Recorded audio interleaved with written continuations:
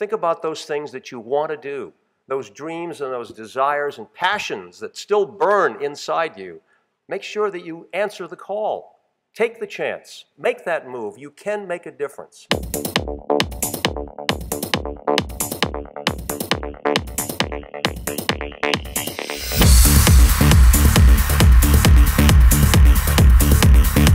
It's one of the biggest and most controversial construction sites in the nation. Of course, we're talking about the 2nd Avenue subway project. And I'm hoping at the Chamber of Commerce you can talk about who this is really for. Well, it's a little bit of everybody. It's people living there. It's school children who will come in. We actually have a wonderful art exhibit being hung there now. We're going to have business meetings there for all the small business owners. We're going to have a series of networking events. Bringing business back to 2nd Avenue, right? Correct, yes. We're really trying to bring more customers not only to the restaurants but also to the retailers as they walk around before and after dinner, and just bring more visibility because we have great stores and great restaurants, and we're really trying to get people focused on that.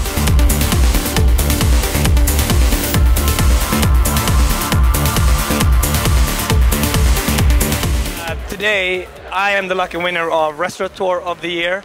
I think it's absolutely fantastic that Manhattan Chambers of Commerce has this way of bringing people together, business, but more than anything, people. People are passionate about New York. I was incredibly honored last year to be honored by the Manhattan Chamber of Commerce for the work we do at Union Square Hospitality Group in New York City. I'm really excited to be here at the Chamber of Commerce. It's a well-populated, exciting event. My company is Rent the Runway. We rent dresses to women for 15% of the retail price. So it's enabling many women to access luxury fashion. Hi, I'm Neil Blumenthal from Warby Parker, and we're just deeply honored to be here today to get honored in this amazing group, sort of business leaders.